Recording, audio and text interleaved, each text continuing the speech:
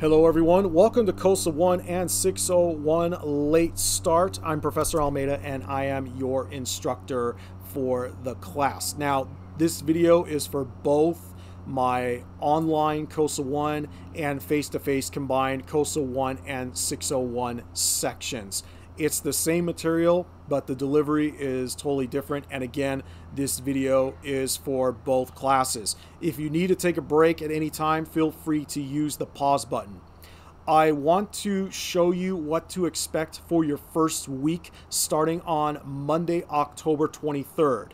We will be meeting for the final 8 weeks of the fall semester, and that's what makes it a late start course. All right, without further ado, let's go ahead and jump in.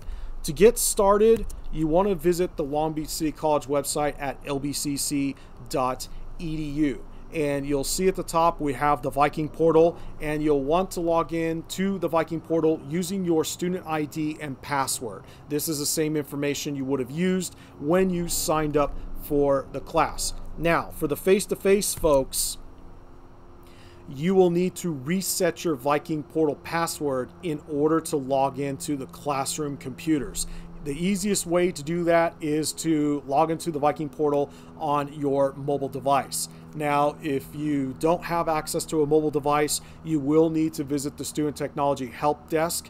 They are on the second floor of the library at LAC. If you go up the stairs, you'll see the kiosk off to your right, and they will be able to assist you. It's going to be a bit tricky since we are meeting at 8 a.m. on Monday. Okay, so let's make sure that you get your Viking portal password reset so that you can log into the classroom computers and follow along.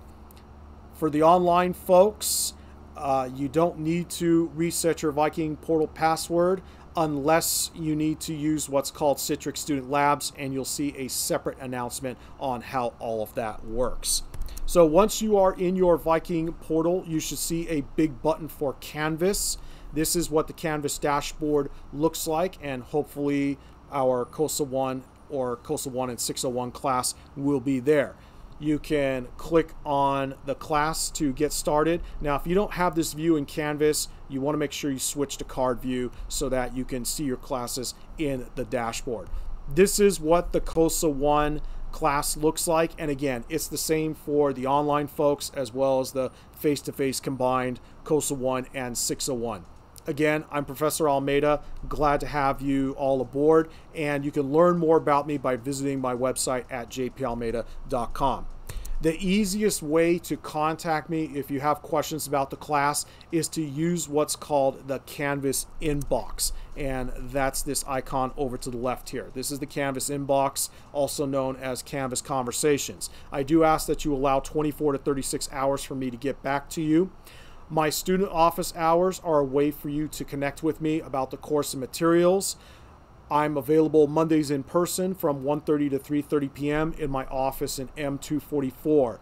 Now, if you need to see me in person, stop by the computer lab in M229 and let the instructional assistants know that you are there to see me, and then I will come out to see you.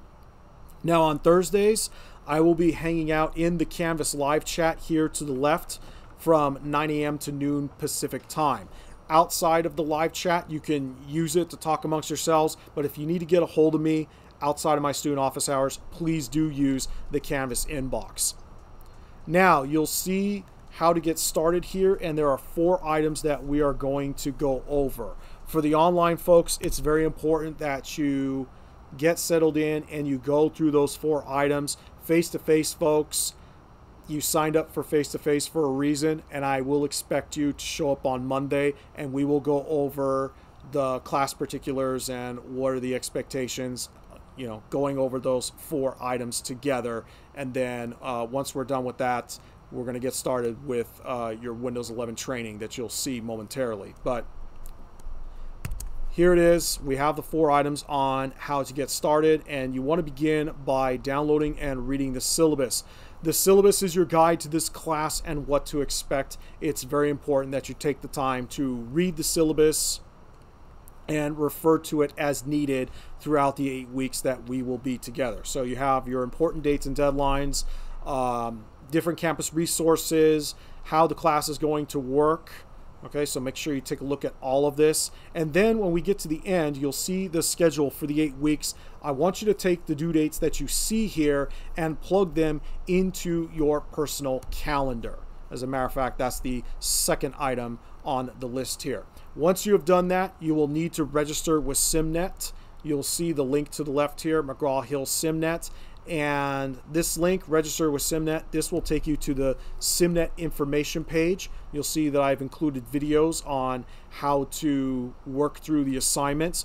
So it's very important that you take a look at this, and you will need to purchase an access code to get to the assignments. Now, you can buy the access code at the bookstore, or you can purchase directly in SimNet for about $50 plus tax. It's very important that if you choose to purchase through SimNet that you get the correct access code. Again, it's the $50 option. Now, if you are not able to purchase access right away, you will still need to register, but you can sign up for 14 days of courtesy access, and that gives you enough time to get settled in and complete your first week's assignments. Okay, so be sure to take a look at this.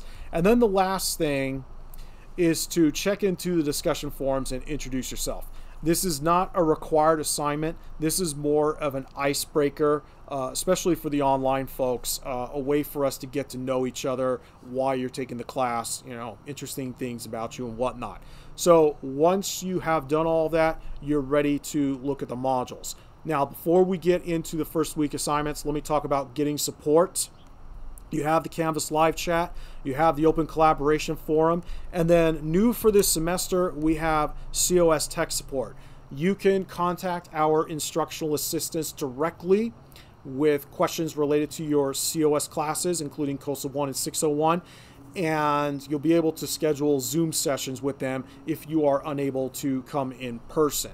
And then finally, we have the Student Technology Help Desk. All right, how are we doing, folks? Again, if you need that pause button, or if you need to take a break, you have that pause button. So let's go ahead and talk about what we are doing for the first week. Okay, so you want to follow modules here, or click on the link to modules. This is what the modules page looks like, and we're going to scroll down to week 1 here. We have 3 assignments for the week. And again, the face-to-face folks, we're going to start with Windows 11 training during the lab portion of the class. Online folks, since we have no scheduled class meetings, it's very important that you go through the Windows and Office overview and read this important information. Okay, again, face-to-face folks, we're going to go through this together. You have your Windows 11 training, your Office Essential Skills training, and then your Windows and Essential Skills quiz. Face-to-face folks, we're going to go over the course particulars and then the Windows 11 training on Monday. And then Wednesday, you'll have time in class to work on Office Essential Skills along with your quiz. These 3 assignments are due on Friday, October 27th. This is what the Windows 11 training looks like. It's not available right now, but you'll see that there are 24 tasks, and your goal is to fill this progress meter all the way to 100%.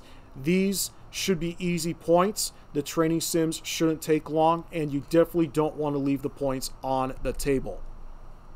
And it's going to be the same thing for the Office Essential Skills training. Now, these 3 assignments are due on Friday, October 27th, and the 2 training sims together are a participation requirement in the course. Now, I do have wait lists for both my online and face-to-face classes, so it's very important that you get settled in, you register with SimNet, and you complete the assignments on time. If you don't turn in both training sims, I'm going to assume that you're no longer interested in the class, and unfortunately, I will have to drop you in order to make room for those on the wait list. So let's make sure if you're online, you get settled in, you register with SimNet, you get the assignments done, and then face-to-face, folks, let's make sure that we're showing up to class. All right, that should be it. Thank you for taking the time to watch this, and let's have a good 8 weeks together, folks. Take care of yourselves out there, and I'll see you Monday, October 23rd. Thanks for watching.